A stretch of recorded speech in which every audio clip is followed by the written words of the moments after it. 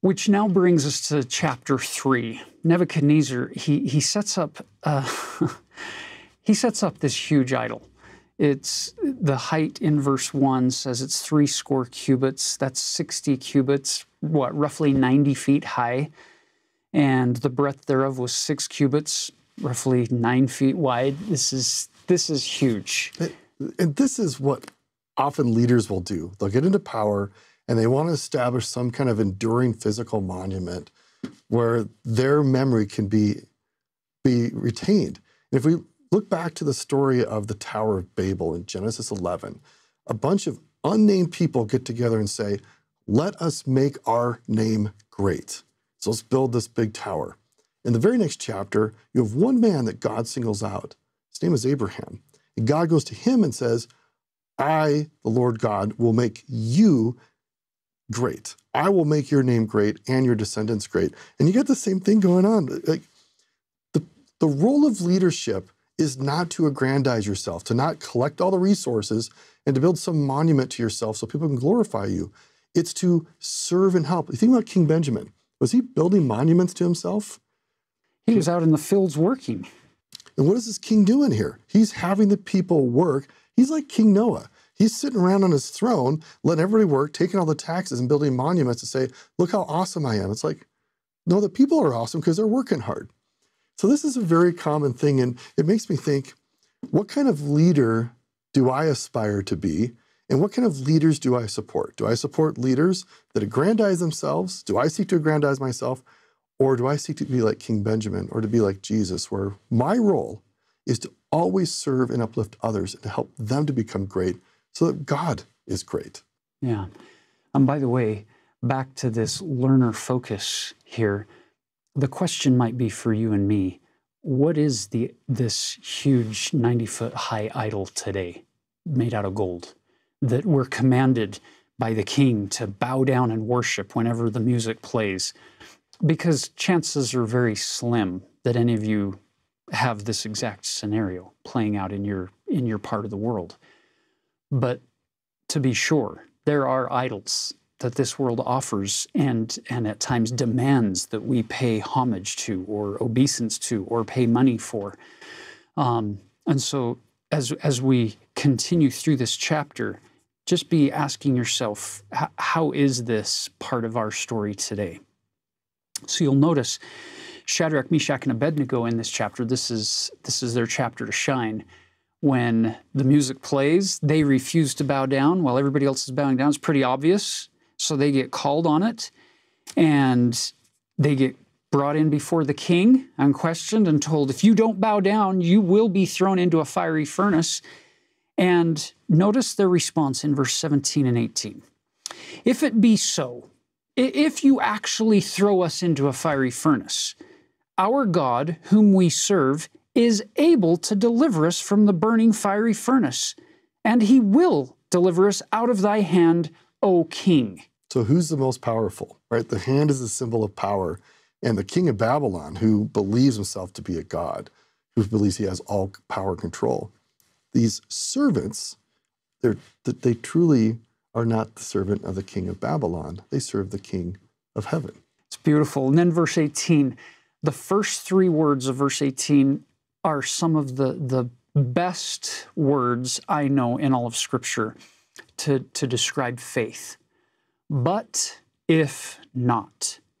Many years ago, Elder Dennis E. Simmons gave a talk in General Conference called But If Not.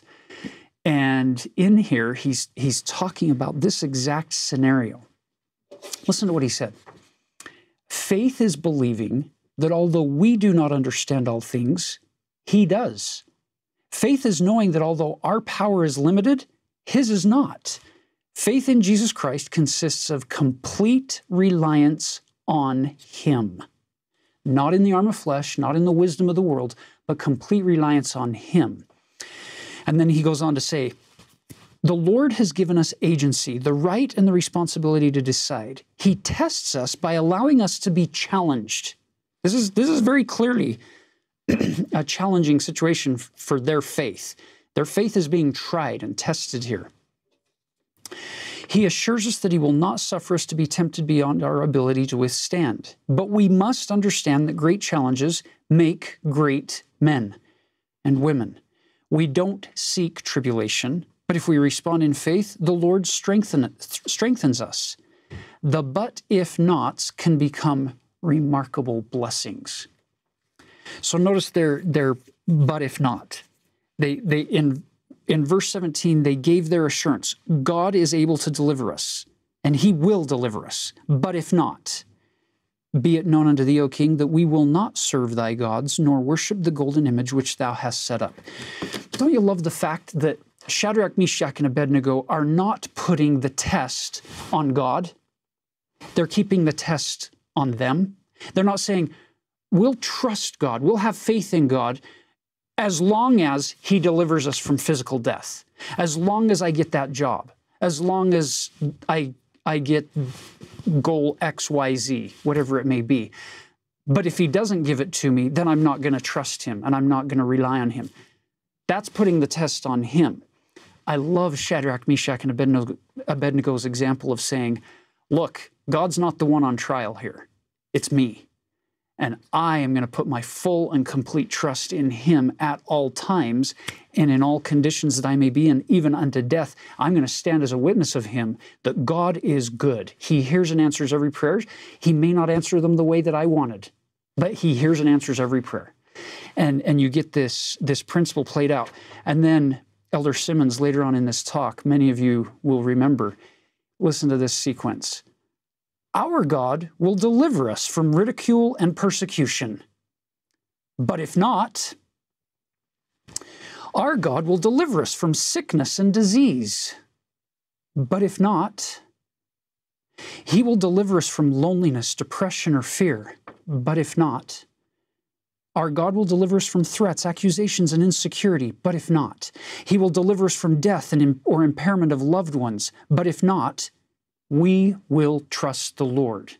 So brothers and sisters, as you once again face your own King Nebuchadnezzar, your own worldly decrees and demands, and your own tests and trials of faith, our hope and our prayer for all of us is that we won't have our discipleship and our love and our faith and our trust in God be conditioned on an outcome that we have determined, but that we go into those tests and trials with the outcome already in place of complete trust that God is in charge, He has all power, He has all knowledge, and He will do all things for our good. And even if things don't turn out the way we had anticipated or desired, doesn't mean that we should then not trust God. It means that we should put even greater faith in Him moving forward and greater reliance on Him and on His power and His love and His knowledge.